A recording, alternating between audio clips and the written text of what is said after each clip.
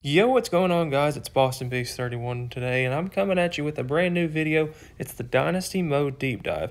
Hope you guys enjoy it. I'm going to show the trailer first, and we're going to break it down a lot of detail. Hey everyone, Kirk Herbstreit here with EA Sports College Football 25, back for another deep dive. This time we're talking about everyone's favorite mode, Dynasty. Online Dynasty in College Football 25 can accommodate up to 32 teams, and you can play with friends for up to 30 seasons. Today we'll take a closer look at the new 12-team college football playoff, recruiting, the transfer portal, and a ton of customization options to make your program unique. College football has seen seismic changes over the past few years. And in EA Sports College Football 25, you can experience this new landscape while building your program the way you want. The 2024 season marks the debut of the new 12-team college football playoff, and you can play it first in the game months before the real thing. You could be the first coach to lead your school through the new 12-team playoff and hoist the college football playoff trophy. Recruiting is the lifeblood of college football, and in a world of unlimited transfers, managing your dynasty roster has never been more important. Evaluate your needs and opportunities for talent upgrades at the start of each season. The best way to build a powerhouse is to recruit through the high school ranks. So let's fill up your recruiting board. Each year, over 3,500 high school recruits are generated from all over the country, with certain regions representing real-world hotspots for blue-chip talent, like South Florida and Metro Atlanta. Do research to find recruits that best fit your program and determine who you can realistically land. A recruit's interest in your school is decided by 14 different pitch grades like proximity to home, playing time, and brand exposure. So you'll need to discover how your program's pitch grades align with your recruit's desires, in addition to scouting for talent. Some players have a deal-breaker requirement, and if your program cannot provide, the recruit will lock you out. Deal breakers also drive a player's decision to enter the transfer portal. Monitor at-risk players and get one last chance to convince your favorites to stay. Track your recruits as they narrow down their top schools. Pitch a prospect to gain more interest, and then set up school visits when the timing is right. It's crucial to remain in their top 10, then 8, then 5 to finally be part of their top 3. As a recruit trims down to the top 8, you can attempt to increase your appeal. If your school doesn't have exactly what the prospect is looking for, you can try to sway their opinion in your favor. Plan visits that elevate a recruit's experience, like pairing a quarterback visit with a wide receiver visit at the same time. It's crucial to keep an eye on the transfer portal when it opens in the offseason to round out your roster with talent you couldn't land from recruiting. Add portal prospects to your board just like you would with recruiting, but expect quick decisions as transfers have a shorter timeline to land a new home. Conference realignment is a hot topic in college football. And with custom conferences in EA Sports College Football 25, Dynasty is yours to control. See what a 20-team super conference might look like, or revert to the traditional conference alignment. Shape the conference size and membership and set custom conference rules, set up divisions, and more. Once you've settled your conference options, it's time to select your team. Begin with a highly ranked team and dominate at the top with repeat recruiting and playoff success. Or build from the ground up with a smaller program and prove you have what it takes to go from an unknown to postseason favorite. We can't talk about your dynasty without talking about your starting job. Start as an offensive or defensive coordinator and climb the ranks to head coach, or take over a program as the head coach right away. Choose from one of the 3 base coaching types to start. Your coach type will determine what coaching skill tree you start with. From there, the abilities you acquire as you progress will determine what kind of coach you develop into. Unlock additional skill trees with better abilities. Or, if you build up multiple skill trees, you can unlock hybrid trees that leverage a more diverse skill set. The coaching carousel is an important part of every coach's journey. Whether you're the head man at your dream school or working your way up, the carousel is your way of fielding offers from other programs.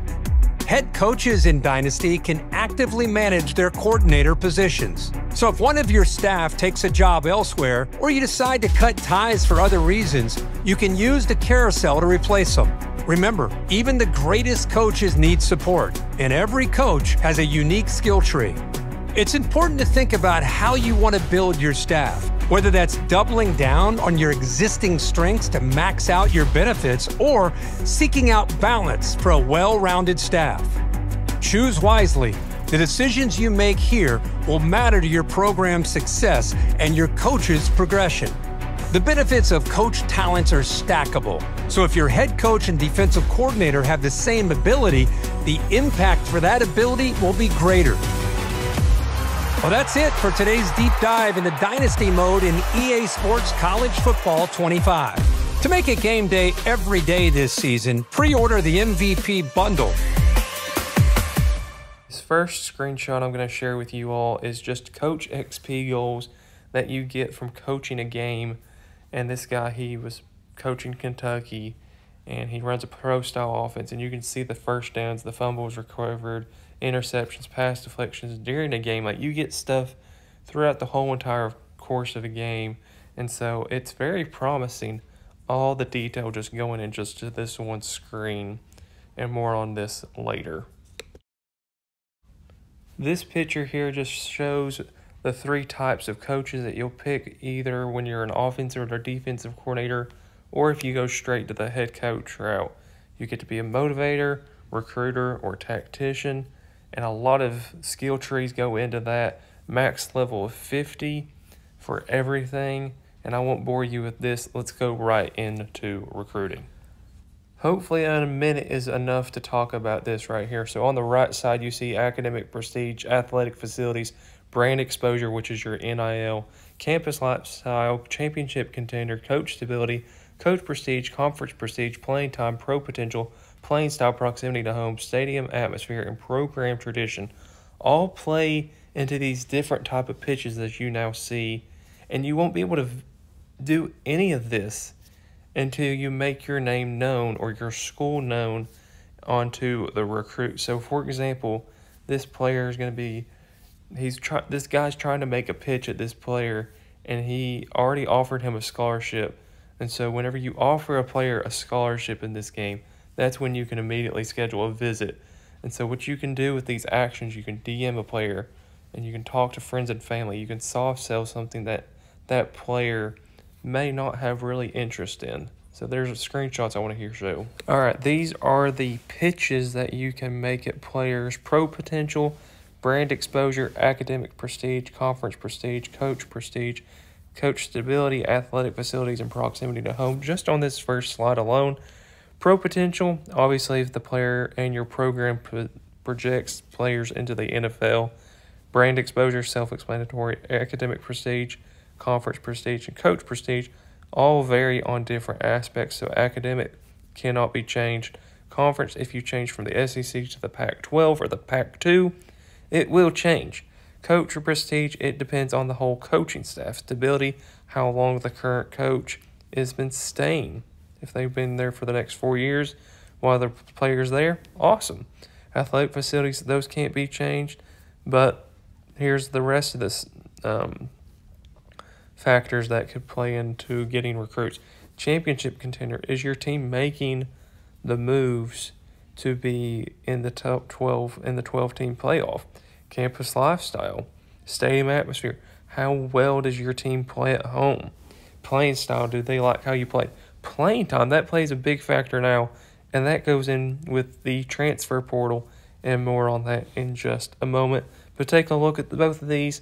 I'll have timestamps in the below if you want to go back and look at certain things in the description. But yeah, there's a lot of detail going here. Hope you guys are enjoying this video. Like the video, comment below what's your favorite part of this whole deep dive so far, and subscribe if you have not already. So here you got the coach of Oregon. It's just a new created coach. 3-year contract. Your goal is to win 9 games per year. If you don't match that at year 2, you could get fired a year early. Or let's say you go 8-4, 8-4, 10-2. They may consider you for an extra 3 years, but it all depends on how you do in your conference, throughout the games, throughout recruiting, throughout the portal. And that's the next big topic we're going to talk about is the transfer portal. Stick around. Okay, here we're at the transfer portal screen. You get 35 targets as well, 35 scholarships, but that all ties in with your recruiting board as well. So you see here this tight end from Ole Miss. You are 4th interest. He's in his top 5, so you need to be on a lookout for these as much as you can. So this is a tight end. Oklahoma needs him. He's from a pipeline state. Your deal breaker right here is a championship contender, which Oklahoma is iffy on. But you very well could go after this guy if you do the right things, just like you do in the normal recruiting menu. And now we're going to talk about the 12-team playoff.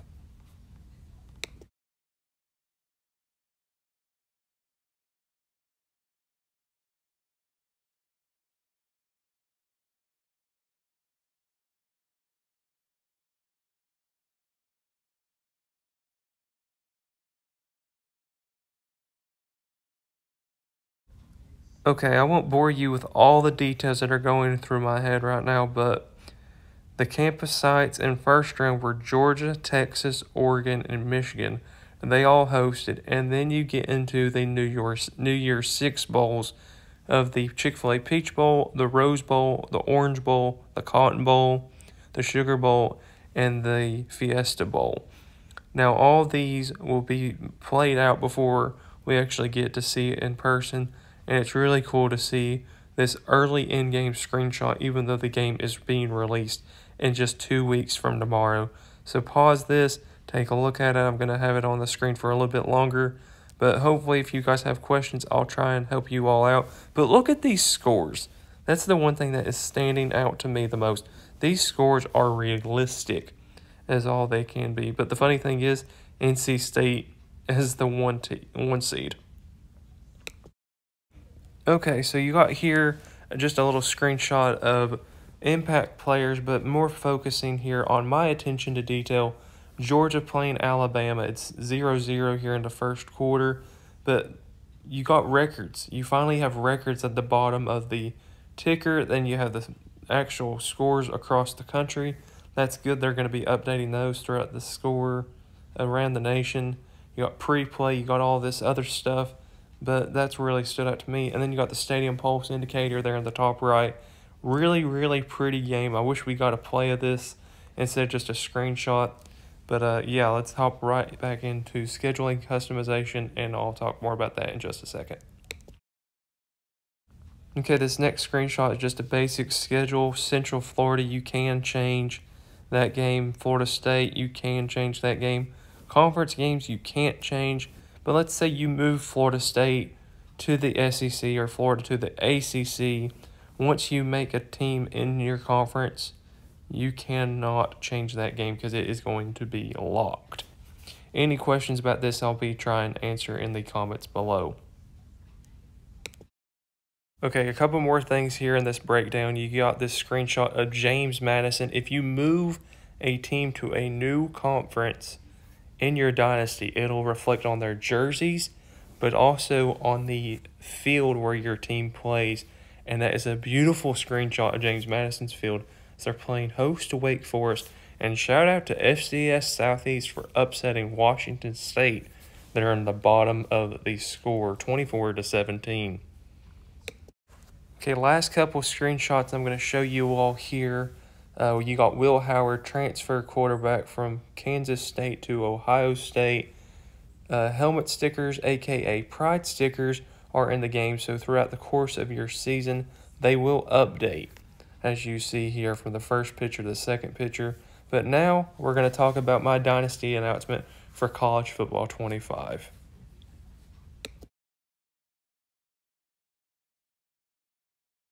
So back in January of this year, I had the ultimate privilege of going with my pastor to Louisville, Kentucky, and visit the city, learn more about Christ and how to make his name known to a lost and dying world. And just being with a group of college students, sightseeing Louisville, getting to see the outside of what they call Freedom Hall up there at the KFC Yum Center and the whole convention center as a whole, and being surrounded by 15,000 young people, and learn more about what God is doing for the city of Louisville, but also how we can continue to make his name known into our communities. So I won't bore you with all the details, but if you want to know more about it, I'll be sure to include that in the comments if you leave a comment. But yeah, with that being said, I will be doing a Louisville Dynasty for college football 25. Thanks for watching. Peace out.